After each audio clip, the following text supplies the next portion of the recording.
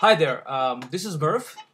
Um, if you were wondering about Linux as your server operating system and you like to move away from Windows servers and thinking about which Linux distribution to choose as your server operating system, then this might help. It may also help if you are on a if you're thinking about a career in Linux and kind of want to know what are the best server operating systems out there. This might help as well, depending on the scenario. So, um, I've been working with Linux for quite some times, close to 10 years, I believe. And I got a chance to play with many of these operating systems that I'm going to talk about and then kind of go through each one of them. So, my number one pick is CentOS. So, this is a Red Hat Enterprise Linux based distribution as free. So, if you are a startup company where you don't have a budget for enterprise support, but you want to use a Linux as your server operating system, then you might want to choose CentOS as your top number one. The reason for this is that Red Hat Enterprise Linux has been in the market for quite some times, from the beginning, actually, and they helped the popularity of Linux on the server side from the beginning. And so having CentOS as your number one choice will allow you to be almost sure that it will work in most environment. Uh, there are many uh, hardware types that you will see on the enterprise, or even if you're starting your own company, and you'll find that CentOS will work almost with any kind of hardware. And many vendors will have drivers or packages for the CentOS environment because of the popularity of Red Hat and CentOS both. So so I would choose CentOS as the number one.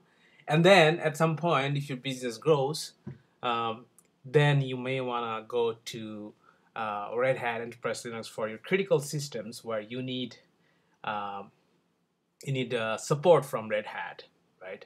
So and there are some also story I believe if you have a critical system CentOS and you want to get support, you can also contact Red Hat, try them. They sometimes might help.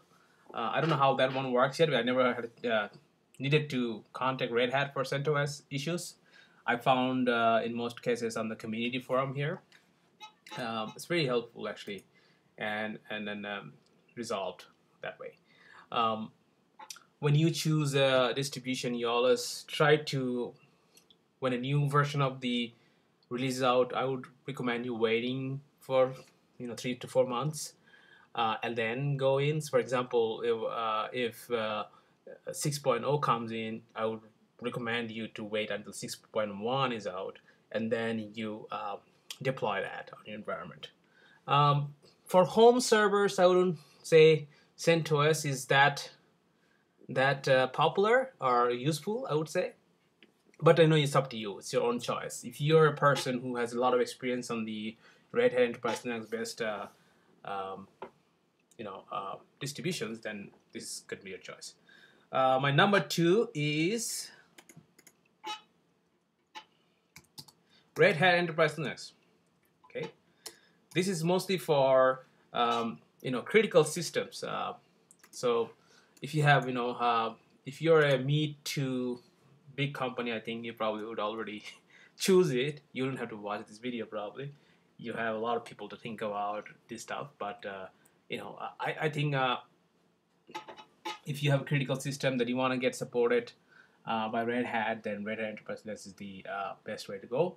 And then they are, well tested more than CentOS releases. When Red Hat put their name on the distribution, then they test a lot more. And but again, it's almost similar to CentOS and Red Hat, depending on the scenario. But that should be number two choice. And the other thing that I wanted to say is when you deal with a lot of enterprise applications like Oracle, MySQL, uh, you know, you'll find that a lot of vendors like Oracle, um, you know, can run well on Red Hat Enterprise Linux, and there are documents published by Red Hat that kind of explain you, walk you through the process of running those enterprise applications. And if you choose Red Hat, pay for it. I don't think it'll be that expensive as you know any other server operating. You know what I mean? Then it's better to choose this Red Hat in those scenarios where you have critical business critical applications, and Red Hat works with those applications, and they have the certification around those applications. That's also very useful. And Red Hat also have a big ecosystem like JBoss, Red Hat Enterprise Virtualization, CloudForms, Satellite, a lot of other tools that basically go along can play nice with with your organization if you are in a Red Hat based ecosystem. So again, this is not for home server. I would say I would choose these two operating systems for my home server. My number 3 will be Ubuntu LTS versions. Okay, so Ubuntu server, right? This can be number 1 for many people depending on the environment. Ubuntu also has a very good ecosystem, and they have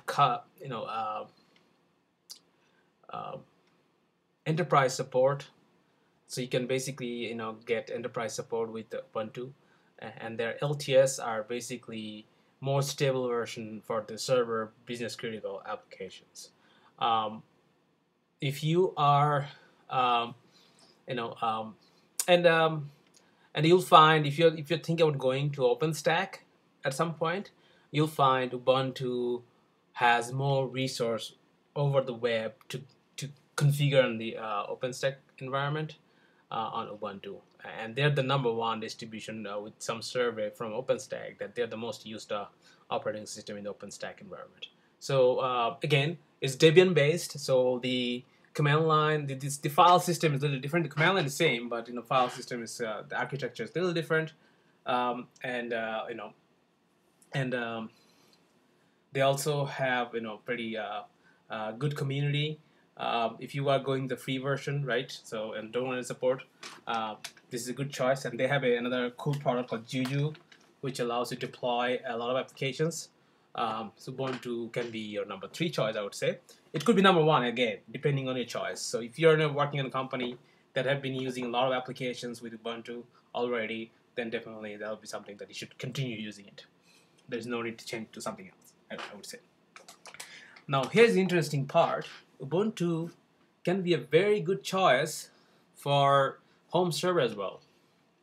A lot of home users are not, they might already be familiar with Ubuntu desktop, and for home servers, like if you're trying to put a XBMC server or a Plex server, you would find Ubuntu.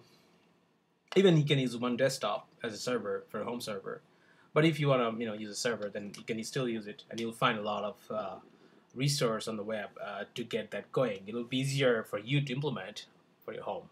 So in that case, I will also choose Ubuntu as the home server choice. Okay, my number 4 is SUSE Enterprise Linux. Okay, and in other words, it's also called SLES, depending on how you say. And sorry about that. Right. So this is something that I wouldn't recommend until you need to. If your company is heavily invested on the SUSE ecosystem, right? Then I would guess that should be a choice. But they also have SUSE also have quite an interesting ecosystem. They also provide enterprise support, right? There's also a benefit, I think, if I remember correctly, there if you're in a VMware environment and you want to use SLAS, I think you can get some free entitlement of SLAS on VMware environment as well. So then you'll find a lot of VMware appliances are based on SUSE, right? SUSE have a SUSE gallery that can be also helpful for you to deploy some server operating systems. You know, so.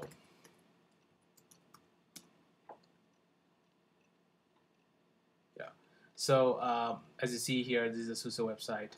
You can see a lot of products are, they have a cloud version, and they have quite a bit of product for enterprise that can be effective, right? Attractive as well, right? So depending on if you're new to the Linux world and your company already uses SUSE as the operating system and you want to make yourself familiar, you can choose SUSE as your server for your home use as well and kind of get familiar yourself. In that case, you can also try OpenSUSE as your desktop OS to be more familiar, right? That's a free version. Number 5, my last one, which is kind of different than all of this, which is ClearOS. Okay, not many people know about this, but I like it. I got a chance to use it many times actually, and I was really impressed how simple it is to use this operating system, right? So it's based on Red Hat, right? So if your company uses a Red Hat a lot and you want a server that can be acting, and you want that can be acting as a networking gateway or a file server or a web server or a directory server, ClearOS can be very easy to deploy, and they have an open source version. ClearOS, if you search in Google, okay, and you will find they have a GUI actually that allows you to configure. So once you can download a VM, so if you have a virtual environment in your enterprise or organization and you want to deploy some Linux servers easily and you don't want to go too deep at the beginning, then you need something really quick, then ClearOS is something that you can download. They have a virtual appliance that you can download and then import in your virtual environment, or you can download their ISO and then deploy it. And once you deploy it, you can just go to the GUI once it's configured, go to the document, and you can just configure it very easily through the GUI. You don't have to go to command line at all, to be honest.